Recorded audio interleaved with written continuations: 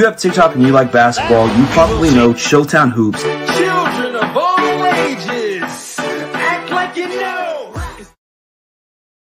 Good morning, ladies and gentlemen, boys and girls. Welcome to Chilltown Hoops. I'm your host, Jermaine. The youngsters call me OG. My friends call me J-Dub. Let's get to it.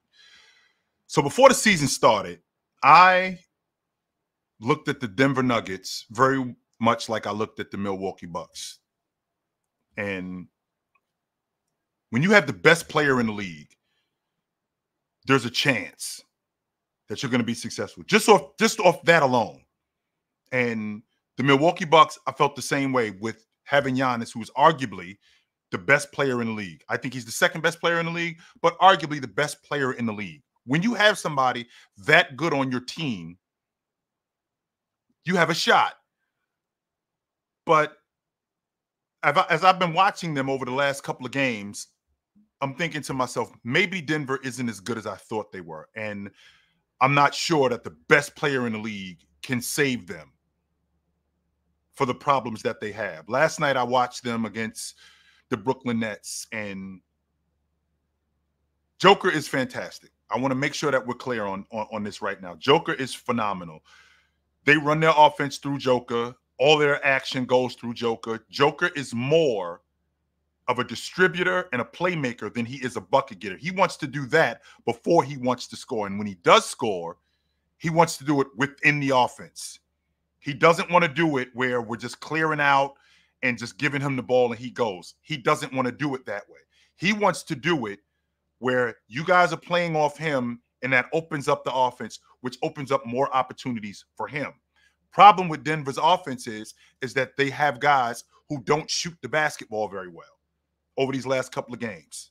And because they don't shoot the basketball very well, now that leaves Joker to only score it himself, which that's the game plan if you're whomever you are. Whomever you are, that's the game plan. We want Joker going off for 40. We want Joker going off for 50 because now that leaves everybody else to do nothing. And we know for a fact that Joker doesn't want to play that way. So I'm watching them last night, and what ended up happening was those guys were able to make some shots. Jamal Murray was able to make some shots. MPJ was able to make some shots. And it was within the flow of the offense, which is how Joker wants to play. The problem last night is that their bench got completely and utterly demolished. Brooklyn got almost 50 points from their bench last night. Almost 50. When you're playing against a unit, that you get almost 50 from their bench, whatever you do from your first five guys and in your bench gives you not much, that's where the trade-off is. That's exactly where the trade-off happens. And last night, I thought that Denver did a good job against Brooklyn's first unit, right? I thought that they did a good job against their first unit. Defensively, it was their second unit that they didn't get much from. That's where the problem lies. And because that's where the problem lies, Denver's going to have to figure out how they're going to put this whole thing together. They shot over 40% on the long ball last night, which was good. I think they shot over 50% from the floor. They didn't get anything from their second unit. And that was when I say they didn't get anything, I mean Russell Westbrook was solid last night. But after that, it got tricky. I thought Schroeder, who I got to give Schroeder more credit than I do. And I'm not a big Schroeder fan, but I got to give him more credit than I do. He's a baller. He is 100% a baller. And I got to give him more credit than I give him. I thought he did a good job last night, that two-man game between him and Claxton. I thought he did a good job in holding the defense because Claxton plays around the rim. Claxton doesn't do anything else offensively except play around the rim. That's it. And I thought that I thought that Dennis Schroeder did a really good job in holding Joker, in holding Aaron Gordon when he was coming off that pick and roll and being patient and watching Claxton get to the rim. Once Claxton got to the rim, he was able to get lobs and able to get dunks. That's his strength. I thought that Denver's perimeter defense on his second unit was less than. I mean, Zaire Williams got busy last night. He got whatever he wanted, whenever he wanted. And he got downhill when he wanted. He got to the rim when he wanted. And that's going to be a problem moving forward with Denver's second unit. I mean, Saric didn't give them much. Saric is a guy who can knock down an open shot. He can rebound, but he hasn't been able to do that in this Denver system.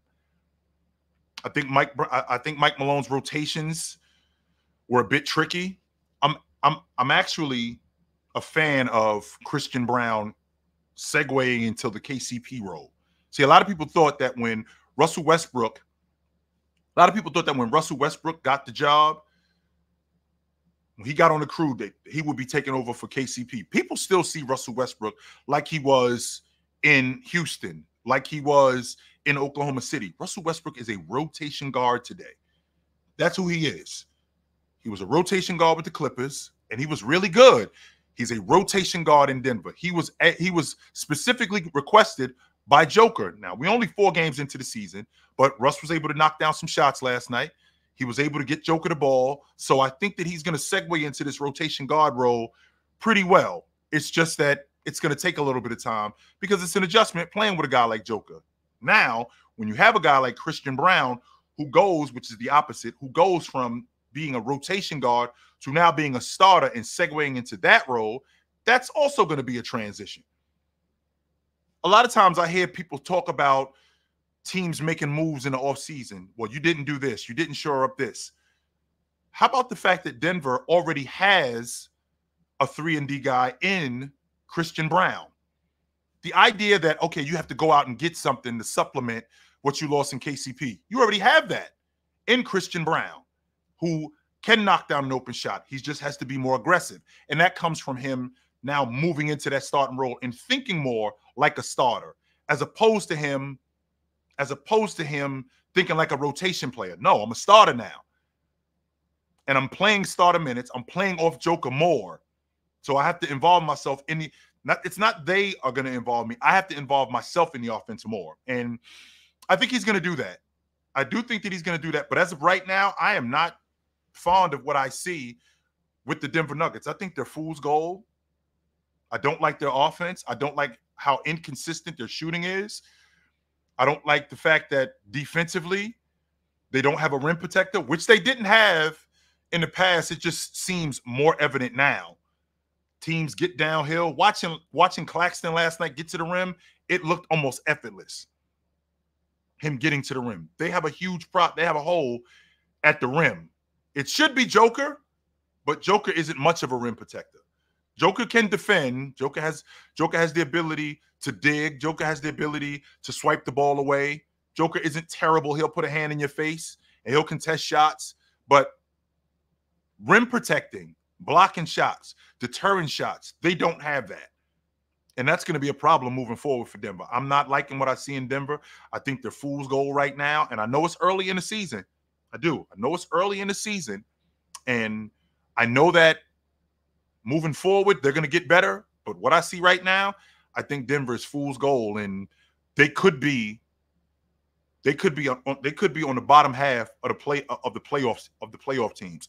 Not a play-in team, but maybe if they continue doing what they're doing. A team that I'm not very fond of, which is the Golden State Warriors, I'm even less fond of the New Orleans Pelicans. Off the strength that last night, they thought they had an easy win last night. Watching that crew walk into the Chase Center, no Curry, no Wiggins, they thought that they were just going to be able to walk by the Golden State Warriors. Golden State didn't do anything in particular that was elite last night. Nothing. They just played harder. That was it. They just played harder. And there are guys who I've seen throughout the course of my life watching the NBA and understanding players. There are guys that I've seen in the past that they just look like they're perfect for this particular team. Jaime Jaquez, I always bring him up as an example. Jaime Jaquez, when I see him, he just looks like a Miami Heat. He looks like he should be playing for the Miami Heat. He embodies everything that the Miami Heat are. That's him. Tough, unselfish, hard-nosed, dedicated, disciplined. That's him. When I watch Buddy Hield, I'm thinking he should be playing for the Warriors. He looks like a Golden State Warrior. He does everything that the Golden State Warriors do. I'm watching him last night. I'm thinking he should have been on the Warriors. I know why, because they had Klay Thompson. But watching him, he's everything that the Golden State Warriors are. I'm a long ball shooter, great in transition. I'm going to go hard. I can knock down open shots. That's who he is. And they got a band of guys that are like that. I thought that the New Orleans Pelicans before the season, I didn't think that they make the playoffs. And last night was evidence of that because like I just told you, this is a team that just last night alone, they got outworked. There was nothing that the Golden State Warriors did extraordinary except just play harder than them. And what was the problem with New Orleans? No Dyson Daniels, no Valanciunas, no Larry Nance. These are your dirty work guys. These are your rebounders. These are your defenders. These are your guys diving on the floor for loose balls. These are your guys who are doing the extra stuff. And that was the stuff last night that beat the New Orleans Pelicans. Phil Jackson, he had a really good quote when he said that there's piano players and there's piano movers. And they got piano players. Brandon Ingram, CJ McCollum,